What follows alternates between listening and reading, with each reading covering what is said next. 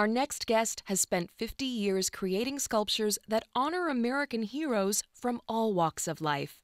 Inspired by his own vagabond journeys, Michael Garman's full line of American Moments characters inhabit Magic Town, an amazing 3,000 square foot miniature city that tells a gritty Americana story. We're pleased to welcome the artist himself, Michael Garman, to the program. Michael, welcome. Well, thank you. Nice to be there. Michael, what's the inspiration behind Magic Town, and what was your goal in creating it?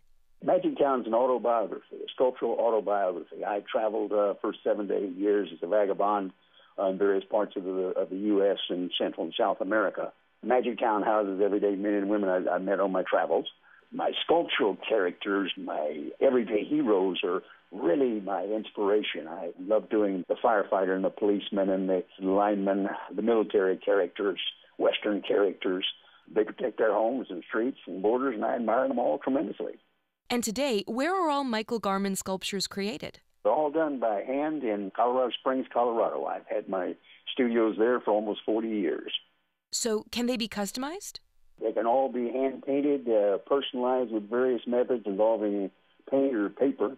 You can customize the color of the uniform or have a name and badge number painted on it. You can have us design a miniature billboard with your company logo or ad. Thanks for joining us, Michael. Michael Garman's sculptures have been collected by many well-known names, from John Elway and John Travolta to U.S. Presidents Ronald Reagan and George Bush. As a firm believer in handmade art at affordable prices, Michael Garman has perfected an intricate reproduction method. All sculptures are reproduced by hand in Colorado Springs, USA. Visit michaelgarman.com to see over 500 handmade sculptures honoring American heroes from all walks of life.